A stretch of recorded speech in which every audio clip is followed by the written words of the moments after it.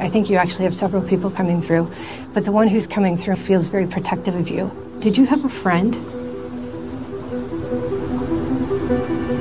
who passed?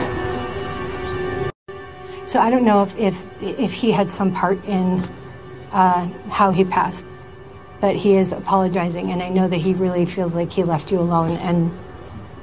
And do you blame yourself for something? But he's saying you need to let all of that go.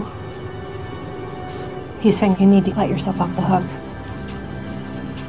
You've always been like a mighty power in a little package, and that's something you've had since you were born, and you always had that spirit about you.